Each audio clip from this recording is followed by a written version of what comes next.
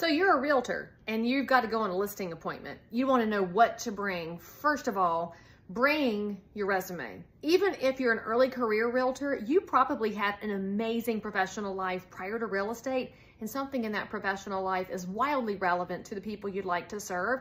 And spoiler alert, they can look up online if you're an early career realtor. So it matters more that you're transparent and that you have a broker who you can rely upon for current information.